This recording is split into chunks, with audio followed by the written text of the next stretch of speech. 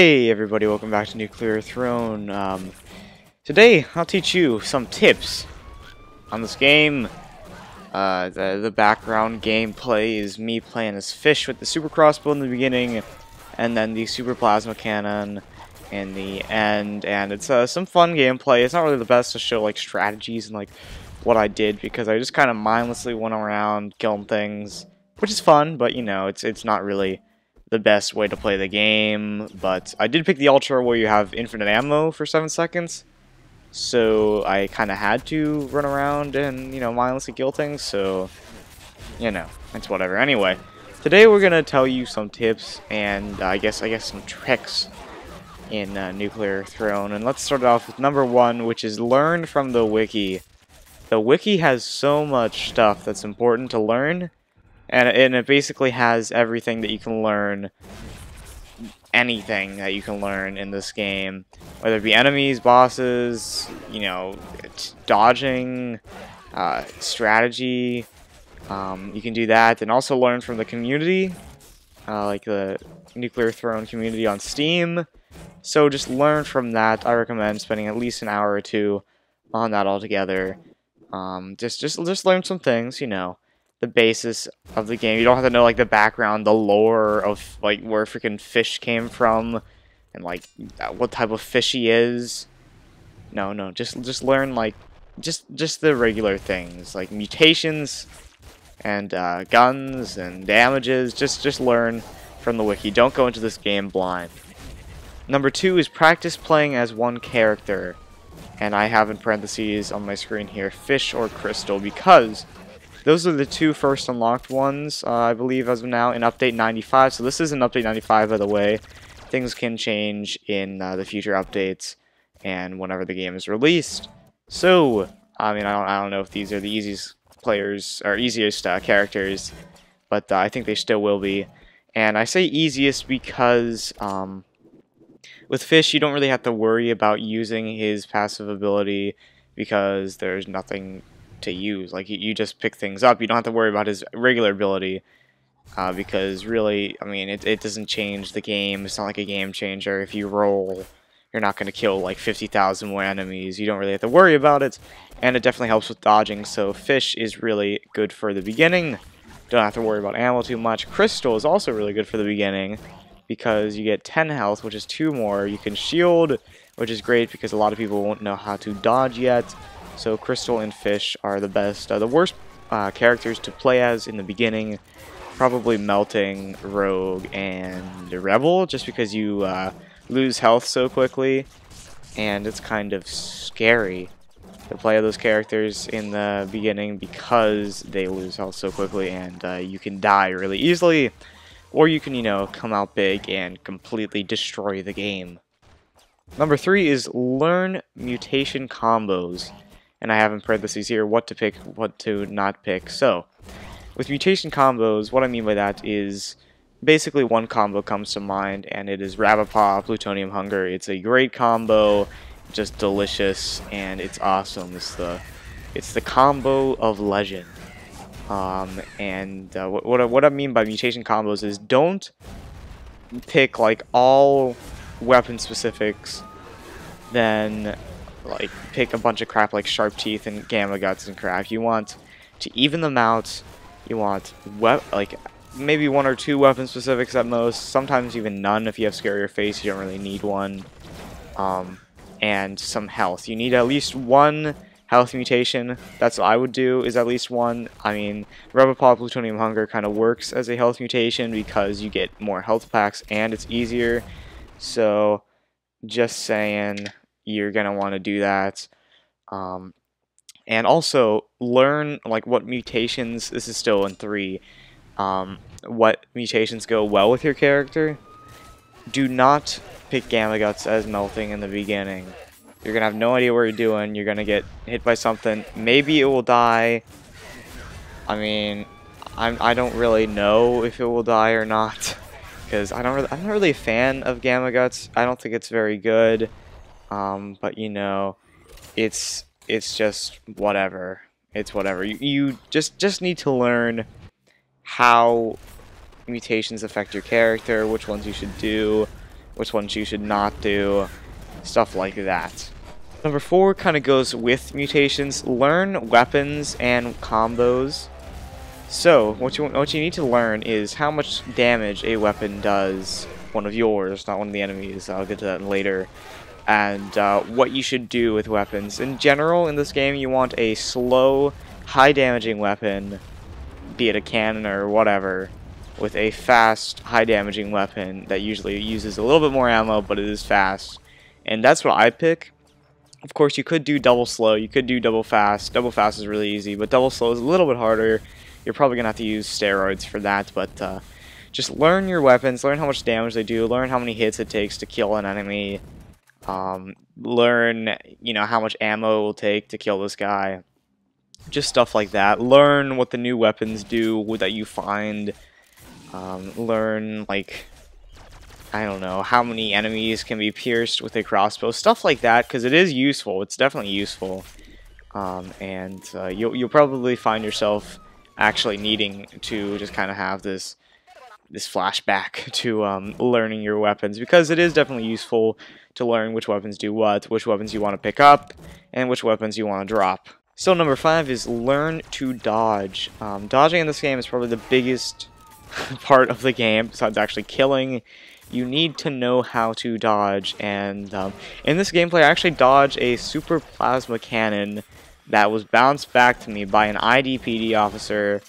I don't know how I did it.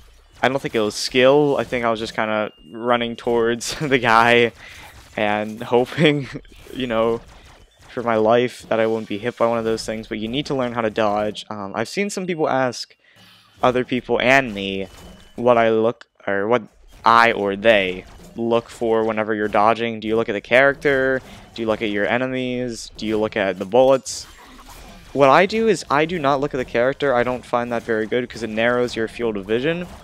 What I do is I look at whatever is closest to me, really, and whatever will do damage. So if there's a bullet closest to me, I will look at the bullet and I will try to dodge that bullet. If there's a bunch, I will still look at the group of bullets and try to go through like one little small crevice of the barrage of bullets. If there's enemies that, you know, can like run into me, I will look at the enemy. Just basically look at anything that does damage, and kind of going with this, with the whole dodging thing. Learn damage amounts for you and the enemy. Like I said, like what the enemy.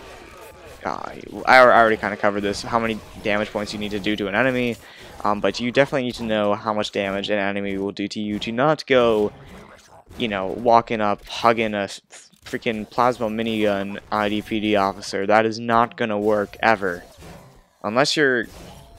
Actually, no, it won't work. it will really never ever work unless you're Jesus or something, and you can like make him repent. But definitely know how much damage things do. Know that like scorpions, their bullets. I was gonna say bolts for some reason. I like made a bullet. Sounded kind of dumb. Whatever.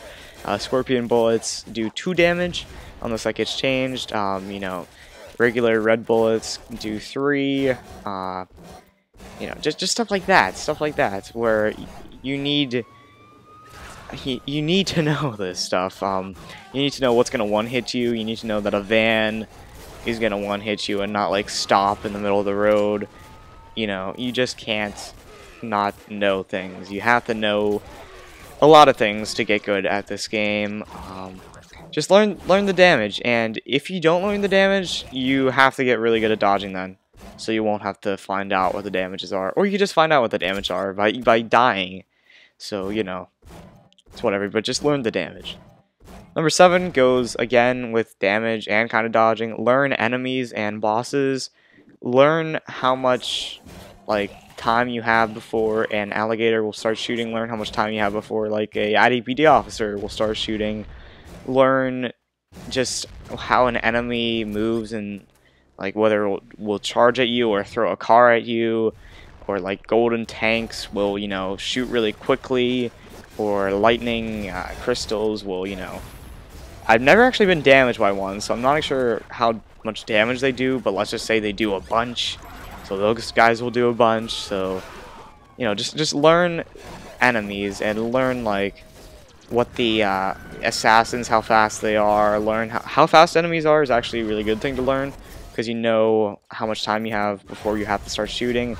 Also, kind of going with the enemies, learn like how far a car will explode, so you don't, you know, have to be by that. Learn how far a golden car will explode, because those are two different things. And like I said, also learn the bosses. Learn that little hunter, you know, flies up. There's going to be a shadow on the ground, and you're going to want to hide behind a thing whenever you see that shadow, so that he doesn't like spawn right on top of you. Learn that, you know, Big Bandit can run into you, but I don't think he does actual contact damage whenever he's just standing there. But if he runs into you, you will die. Just learn the bosses, and you'll be on your way to victory. Number 8 is learn to be accurate. This may be kind of obvious, but you don't want to spend like 700 bullets trying to kill one bandit. I'm not really sure how you can, but you need to learn to be accurate to conserve ammo and to get the most out of a bolt or whatever. If you see 3 bandits in a row horizontally, do not kill each of them, you know, vertically. Don't do that. Try to get one bolt to kill them the whole way, or like one laser shot or whatever. Just learn to be accurate, and you'll really, you know, you'll be going good, I guess. I don't even know what I'm doing here. Number 9 is learn sound cues. Sound cues are incredibly important in this game, whether it be whenever the, you know, throne starts shooting, or when an IDPD officer has stopped shooting or started shooting, or whenever a, you know, boss has started shooting, or whenever little hunter is about to fall down on you. You need to learn what the sound cues are. Also, just reminding myself, you need to learn how many different types of ammo an IDPD officer can deflect. It's everything except bolts, lasers, and melee, so do not shoot like a super plasma cannon at one of those guys like I have. Because that will not work. So yeah, it's kind of a little bit extra in there. But onto the sound cues again. You need to learn whenever like a car is coming for you, if you get that far. Just the sound cues in this game are so incredibly important. If you play this game on low sound, you're probably not going to do well. If you play it on no sound, you're probably not going to do well. So you need to know what the sound cues mean, and like how long to wait between them. Just stuff like that. Number 10 is kind of obvious. It's just practice. You need to practice at this game to get better. You need to practice at every game to get better. That's the only way you get better, is if you practice. You're not going to make it into loop 2 on your first run unless you're like Jesus. But if you're not Jesus, like most of us, you're not going to be able to do it. So just saying, you need to practice. Be very patient with yourself. Nuclear Throne is a game where you will die every single time, unless, you know, you exit out or you actually beat the throne, meaning you sit on the throne, but you still kind of die there. So just be very patient with yourself. Practice a lot. Use everything that I told you to do. Each time you die, learn from the wiki why you died. Learn, you know, what enemy killed you, how much damage they did. Also, another thing kind of go into practice is practice while recording.